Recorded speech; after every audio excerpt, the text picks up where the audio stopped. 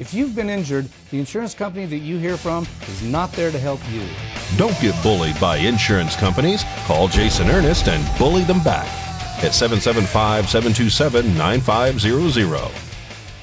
Two drivers declined to be medically transported by Pahrump Valley Fire and Rescue Ambulance from a two-vehicle high-impact crash that occurred this afternoon on Highway 372 near Bolling Street. Traffic was blocked temporarily in all directions during the investigation and cleanup of the vehicles and debris. The crash involved a sedan and pickup truck.